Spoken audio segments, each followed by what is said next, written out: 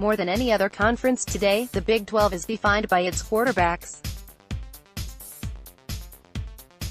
Be they air raid gunslingers like Baker Mayfield or athletic dual threats in the vein of Vince Young, the conference has benefited from a rich crop of quarterbacks out of Texas for decades. And yet, there was one barrier no QB from Texas, Oklahoma or any of the Big 12's other member schools had crossed until Saturday, an NFL playoff win. Texas Tech product Patrick Mahomes changed that with the Kansas City Chiefs' 31-13 win over the Indianapolis Colts.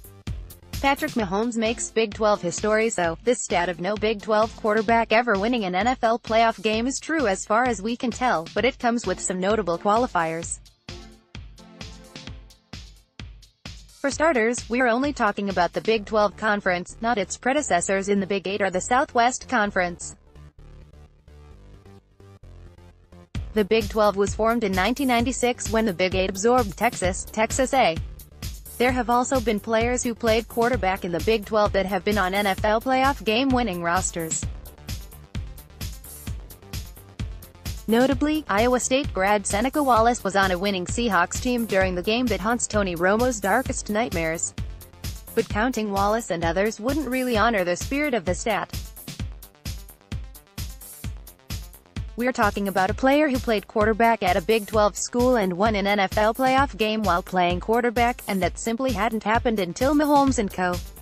triumphed in Kansas City.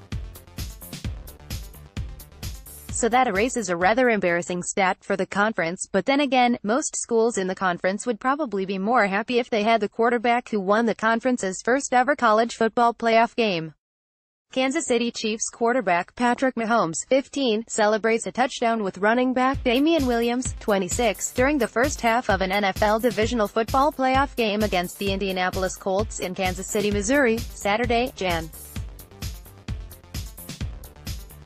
12, 2019, AP photo, Ed Zerga. More from Yahoo Sports. Curry moves into third place on all-time three-point shooting list. Trump says Clemson will visit White House amid shutdown. Dolphins expected to offer Patriots Flores head coaching job. NFL divisional weekend picks against the spread.